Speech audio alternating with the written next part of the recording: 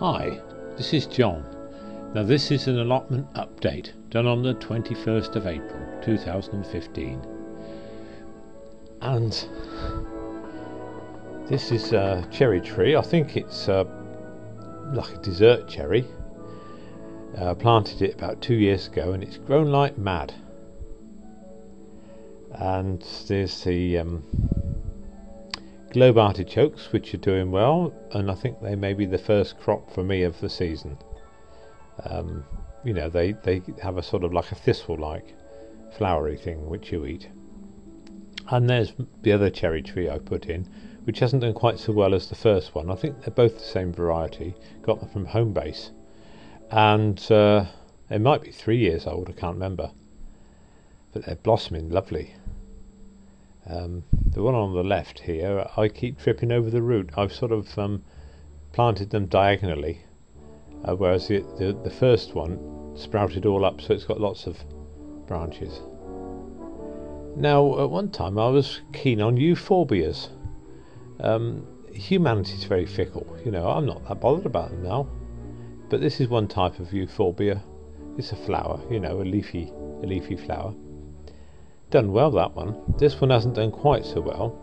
This is something like fire something, and it's red. This is much more exciting.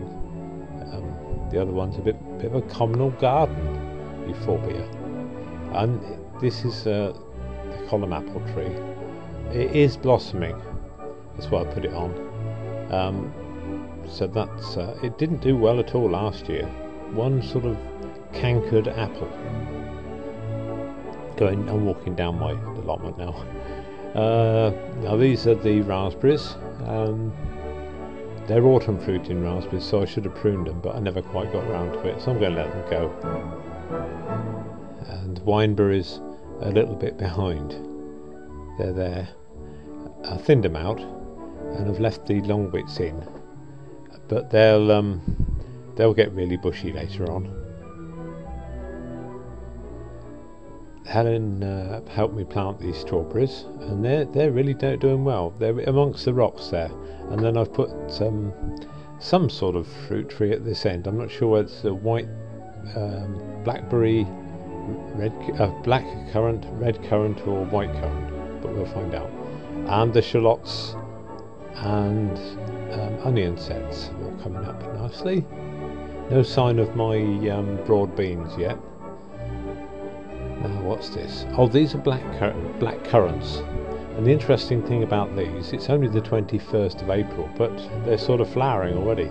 So they're sort of, I don't know much about it really, but they seem to flower at the same time as the leaves come out. Here's a nice little collage here from the Picacea 3. Right, bye for now.